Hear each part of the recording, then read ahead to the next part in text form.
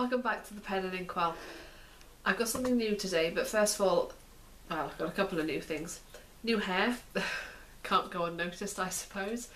Just fancied a change, wanted to cut it off a bit and make a bit of statement with the colour. So it's autumn, so I went with a few autumn colours. It's also very close to bonfire night, so I went with the flames really.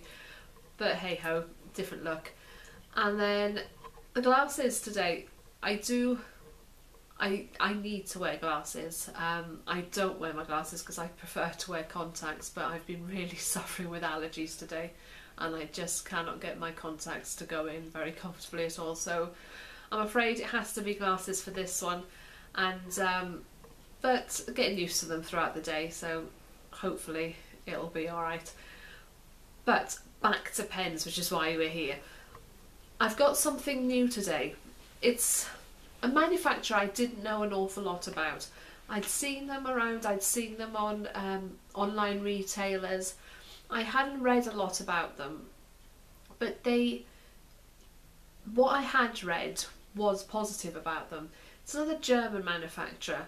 So we're looking at Diplomat, and they were pens that I never really sort of paid an awful lot of attention to, possibly because of the fact that I know they don't go down to extra fines. They only they're available in a fine, medium and broad, and those of you that know me by now, my nib choice of preference is, what an awful sentence.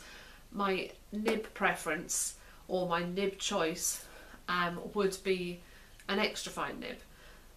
But I had an opportunity to try one out and I had to take it up. So I ordered a fine nib to have a look at what their fine nib was like, get a bit of comparison from that. And I did have some sort of feedback from my photographs on Instagram saying that even their fine nibs come out a little broader, but I'm going to go into that in detail now. So what we're going to be looking at is the Diplomat Aero. It's a different looking pen. In a way, it also has similarities to another pen that I'm not going to mention, but you'll see that if you're familiar with the other pen. However, it's a nice looking pen, and it's a pen it's a brown pen. I chose to have a look at a brown pen. Really wanted to have a look to see whether it was something that I liked or not.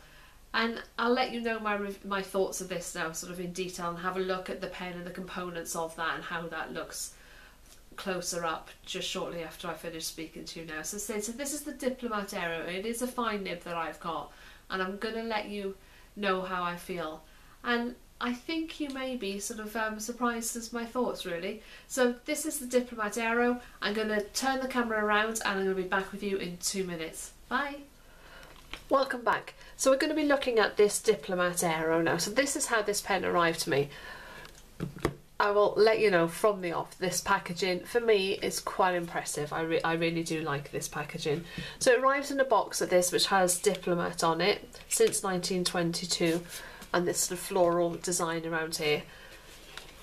Again, Diplomat on there, and then their German website, and then the same on the bottom, quite plain on the bottom.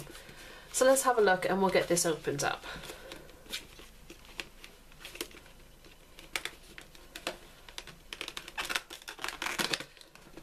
So once we've got this open, put that aside, we then end up with this sort of tin-like sleeve. So it's silver across here, it's this brushed silver actually across here. Again, the same design that's on the box, Diplomat since 1922, sorry.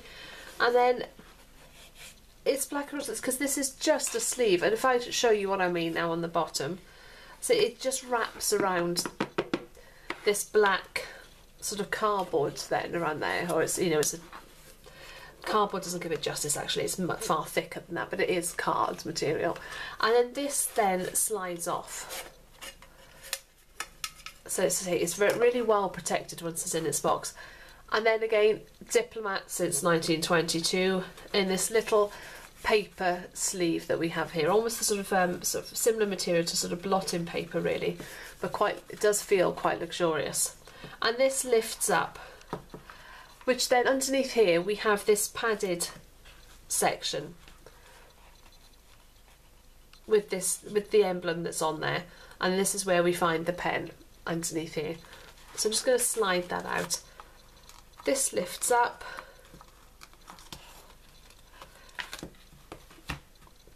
Underneath there we've got a warranty, and then we've got 2 international cartridges. So right from the off, this pen takes international size cartridges as well as converters. So I'm going to put the packaging away so we have a look at this a little closer. So this is the Diplomat Aero. Cigar shaped pen. See if I'm getting a little closer for you to have a look at there. So cigar shaped pen, and it has Diplomat printed around the bottom of the cap here, made in Germany. And then, so this is the brown. It also comes in white. So it's brown through here, and then it has these brushed silver or brushed chrome tip here, which matches the top there. And then you can see on the top there we have that same emblem, that same Diplomat emblem at the top. The clip's very good actually. Really good spring action on that clip for you to see there. And then I don't know whether this camera picks this up properly. I think it does actually. Right the way around the whole barrel, the bottom and the cap, there's these grooves that have been taken out from it.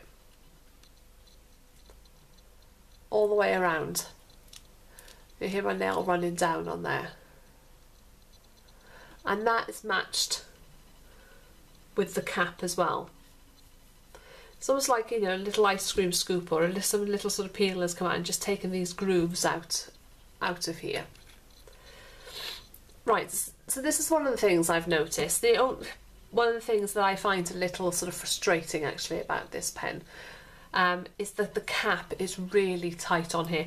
I thought it was a screw cap. It isn't a screw cap. It is just a click cap, but it takes quite a bit of heft to take that off, and if you can see from the force, it actually takes quite a bit of force to clip that back together, which has its advantages without any doubts as well, because it means that it's a far more secure than one that just comes off very easily. And this cap is not going to come off in your bag or in a case or anything like that, but I feel I do have to be careful, because I'm afraid I'm going to take the bottom part off of it.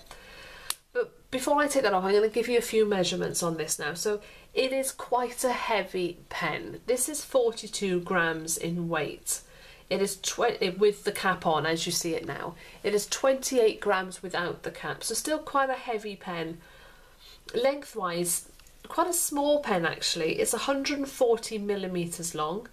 It's 159 millimeters posted, and it's 130 millimeters without the cap. So let's have a look at this then, sort of through here, and take this back off. So this is what we have. So we have these grooved sections. Gotta say, will that focus? That's better. It's focusing a bit better now. So we have these grooved sections across here, and as I said, this brushed metal at the bottom, brushed chrome, and that is matched with this grip section here. Quite a long grip section, as you'll see. You know, it's pretty much almost a third of the pen is the grip section here. And then the nib, it's a nice big nib. There we are. And it has that same logo on there, Diplomat. Diplomat since 1922, and this is a fine nib. It is a steel nib, this pen, which is the only thing that maybe... This pen retails at £120 here in the UK, and at £120 you are getting to that point where maybe a gold nib would have been nice, but it's a steel nib, and it's an attractive nib. And have a look around there, and this is a fine nib. So things I really like about this pen, this grip section, right, for me it's a little long, but that is just for me, and that is just because of the length of my nails. If I had shorter nails it wouldn't be an issue, but because of the length of my nails I sort of find that my nail is touching the nib of this, and because the nib is so long as well, I sort of feel I have to hold it down here. Even though it's so long, I can't grip it up here because it's too For me, it's too wide to grip at the top here. I have to grip it, I always tend to grip my pens close to the nib, and then I find that my nails can get in the way a little bit. Fairly short pen. It does post, but I wouldn't post it. I don't think it doesn't post particularly securely. It does post, but I've seen pens that post better. But for me, it becomes quite top heavy. But then I don't tend to post my pens. I don't choose to post my pens if I don't need to. If they're pens that are designed to be posted, of course I post them, but otherwise I don't tend to. Because otherwise what I find with this pen posting, it's wanting to lean into there, but I like my pens to sit in here, and it doesn't sit comfortably in there, so I don't post it. But it's not, it is a short pen, but it's not too short unposted.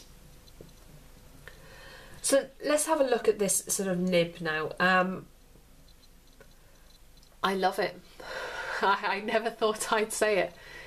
I actually like the fact that it's a broader nib. It is beautifully smooth. It's a really smooth steel nib, and for a fine nib, I wouldn't describe it as a fine nib. I would say it's probably a medium nib.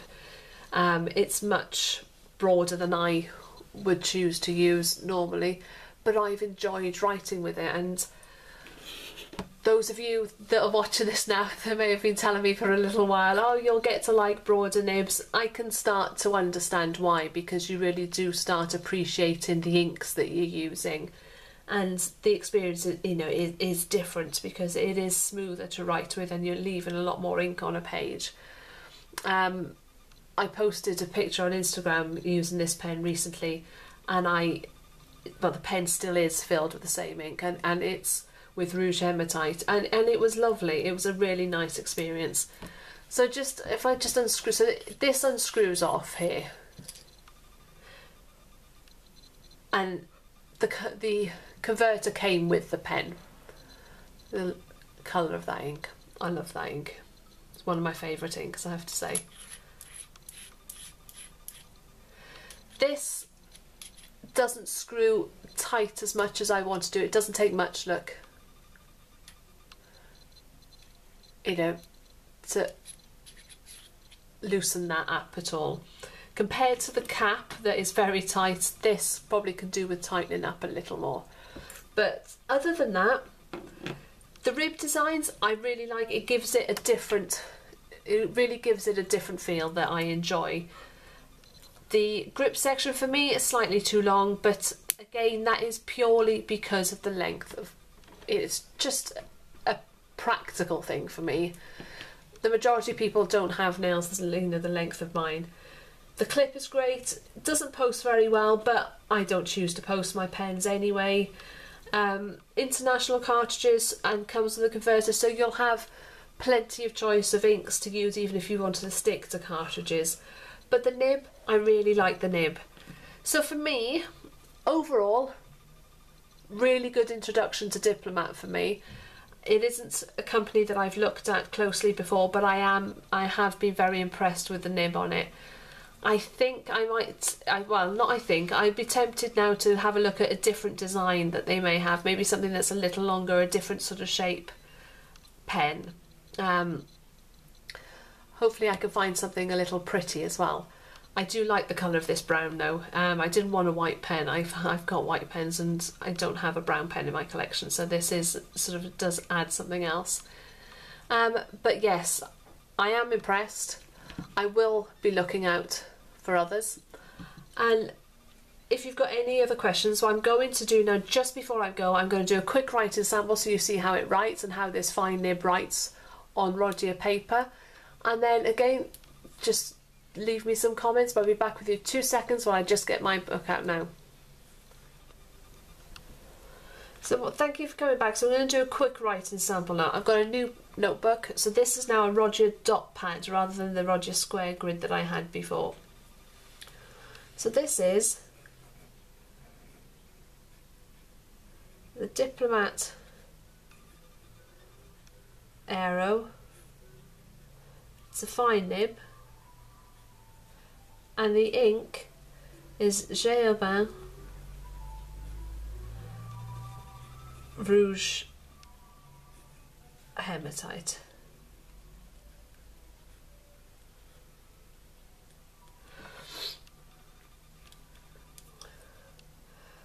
It is, as you can see here, it's a beautifully smooth nib. I haven't had any hard starts with it, I haven't had any skipping with it. It's been very easy to use. Line variation, no, there isn't any there. There's beautiful shading with this ink, but that's this ink. As I say, this is one of my favourite inks. But other than that, it is, I would say it's broader than a fine nib. It's probably somewhere between a fine and a medium. I think I was probably being a little unfair earlier. It isn't as broad as a medium. It's probably between a fine and a medium. It's just different from some of the other pens that I've been using sort of recently. As I said, it retails at about £120 here in the UK. Do I think it's value for money? Yes, I do. I think it's well made. The materials are nice in here. It is at the top ends of what I think you would pay for a steel nib. I know that, you know, there are Visconti pens out there for this sort of price with steel nibs still. And, you know, you would be starting to look at maybe gold nibs around this sort of price point. But the materials are strong. I think there's a lot of work gone into the packaging, which I know it's... Yes, I take them out and I don't keep them in their boxes. Then the boxes go somewhere else and are kept safely. However, it does always look nice when they sort of come very well, packaged up and boxed up. It does sort of give that extra little bit when you're opening it. Any other comments? If I've missed anything, please just ask below and I'm more than happy to answer. If there's anything else you want in these reviews that you want me to add to anything, then please let me know. If you want me to take anything out because they're getting too long, again let me know. I will now stop talking. Thank you very much for joining me again. Please subscribe to my channel, leave any comments below and like my videos, and I'll be back with you shortly with some more. Bye.